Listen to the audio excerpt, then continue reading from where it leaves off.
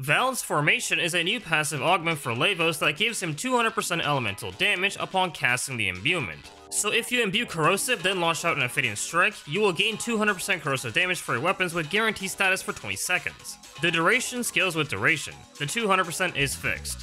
Now do note, if you change the imbuement to a different element before the Valence ends, it will change the element immediately, giving you a different damage boost. So you can't stack multiple imbuments, only one at a time. Now this augment is great, but I'm not going to spend 20 minutes on end for Lavos as I already did that months ago.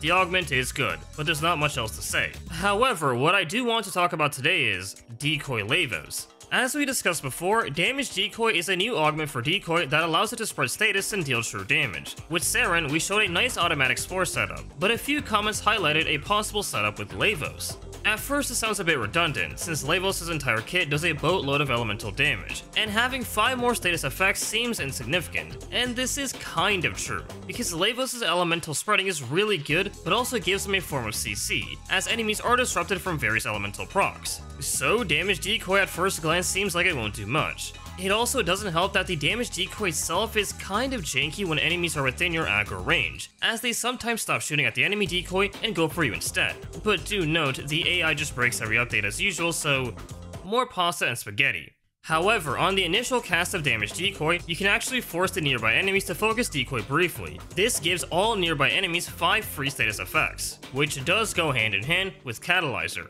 since Catalyzer to my knowledge has old condition overload scaling.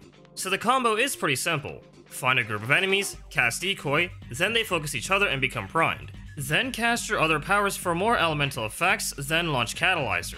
To alleviate the issue of cooldowns on Decoy, since Lavos has cooldowns instead of energy, you can run Swift Bite. This augment allows you to reduce cooldowns of your powers. Use this in conjunction with Transmutation Probe, and your powers are on a very low cooldown.